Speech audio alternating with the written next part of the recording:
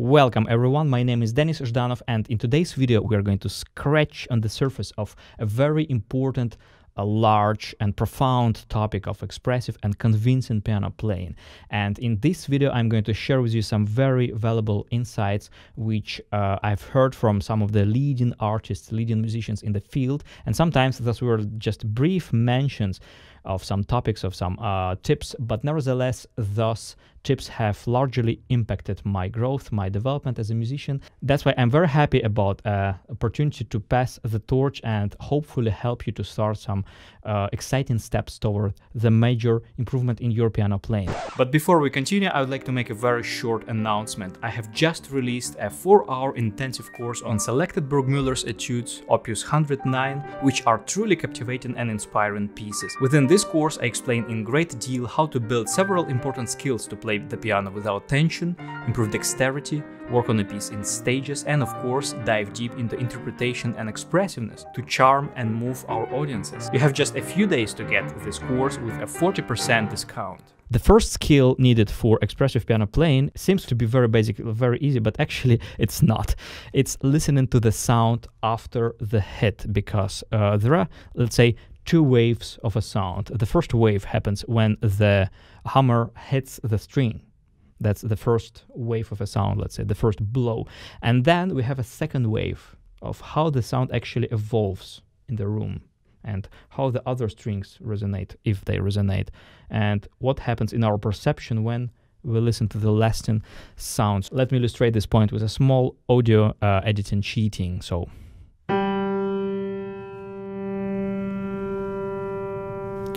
this is basically what you're listening to, how the sound evolves in the space. And this is a very important skill, although it seems very basic, but you have to do it for every note when you play piano, basically. That's the difficulty. You really have to train yourself to be able to follow each sound in its horizontal length, let's say.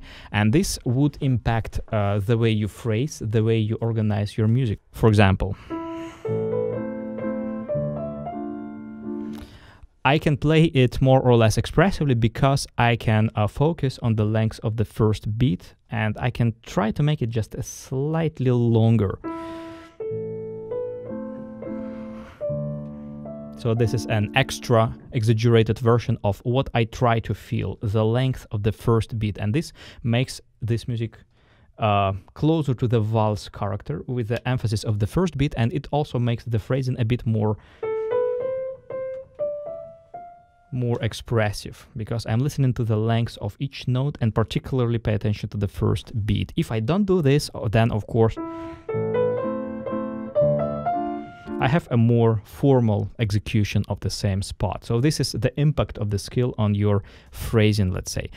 One of the basic skills which any musician has to build, has to acquire, is being able to define where my climax is and being able to clearly decide how do I move to that climax, how do I reach it, and what I do after that. And some of the best, most convincing artists you hear who appeal to you, those are usually artists, and not as much artists who just play the right notes. Those are artists who organize the musical flow in a very comprehensible and such a clear way that you don't have any choice. You have to be convinced by how they do this. Sometimes the structure of the piece is very evident, like for example here.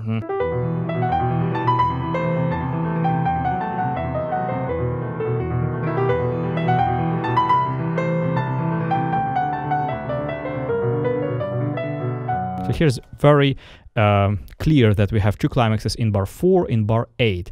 However, we see that climax in bar 8 would be more significant because not only we reach the top note, and this is by itself very important, like where you're the highest pitch in the phrase, which usually defines where the climax, but also in bar 8 we have harmonic emphasis, so we have a shift in harmony.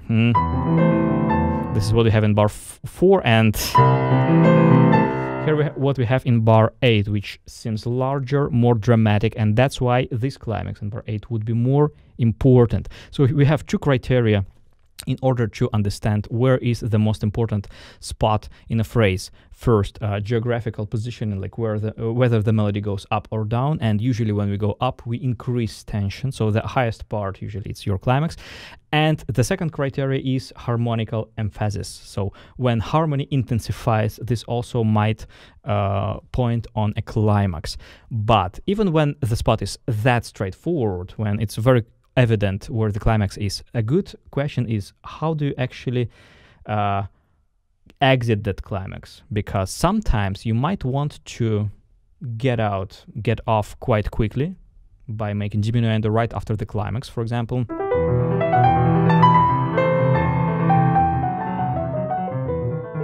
And sometimes you might want to extend it to make it longer, and even playing bar number 5, still staying at that emotional plateau.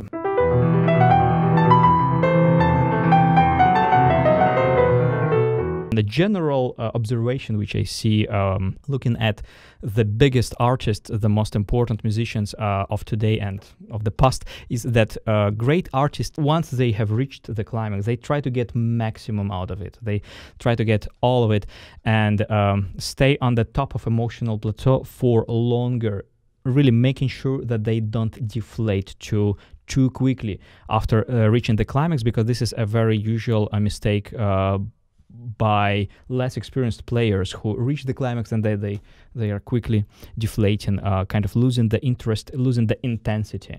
And this is, of course, less appealing, less convincing. And this is also a very characteristic example, because here Mendelssohn shows us with these sforzandos that we really have to reach the top note of a climax. Because when we don't have this indication, this direct indication to mark the upper note, we usually tend to soften the very tip of the climax in the romantic music, at least. And this is a general difference between largely romantic tradition like Chopin, Debussy, Schumann, partially Liszt, Schubert, and classical music like Beethoven, Mozart, and stuff, because in classical style or in Bach, we would reach the top note, marking that climax in most of cases. But in romantic music, when we have a development toward the climax, we would rather like gently smoothen the very top of it.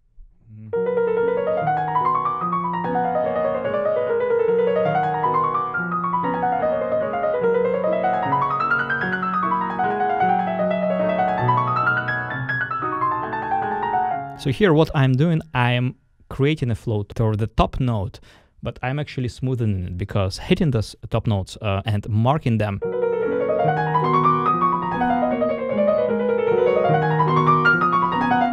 immediately you can hear that it's something off, something is off style. We would rather create a sensation of a flow toward the climax point, but then release at the very top of it.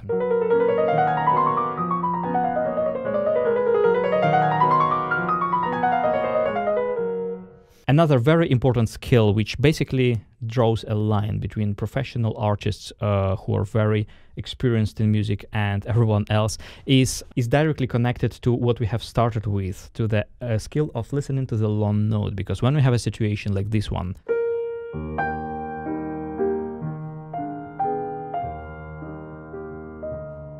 you see that we first have a major leap, we have a lot of tension, so we would gently mark the upper note. Then we are listening to that lasting note. And when we go to F, our task is to avoid an accent and impulse after this long note, because in piano playing, unfortunately, strings naturally do diminuendo. So after the hit, doesn't matter how strong I would hit that key, it would quite rapidly disappear. So when I proceed to the next note after a while, after a long note, I have to make sure that it's delicate, that it's not louder than what has left of that lasting note. This is not good, because this F was louder than what has left of G. So in this situation, I really have to listen to that G and make sure that F is not louder than it.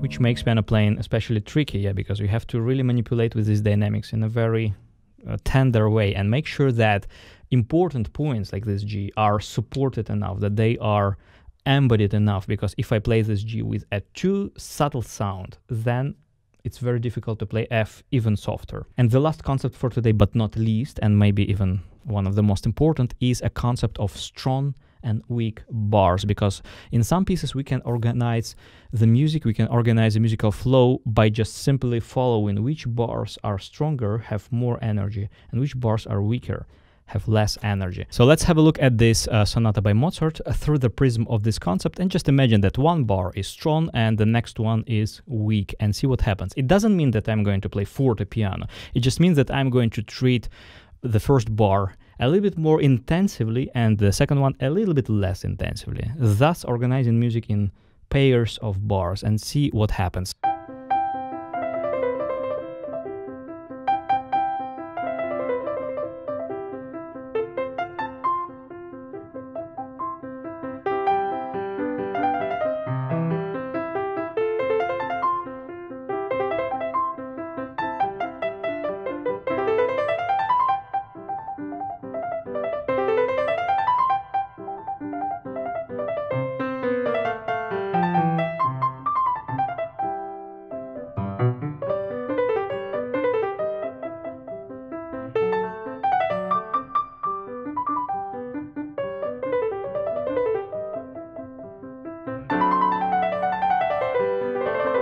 So basically this organizes the musical flow pretty nicely, and sometimes I can make it more evident, sometimes I can make it less evident, but this gives me a sensation of breathing in music, so it starts to evolve and breathe more naturally than if I treat each bar as like equally important. Sometimes we can push it further and differentiate which bars are stronger and which are just stronger. So for example, in this spot,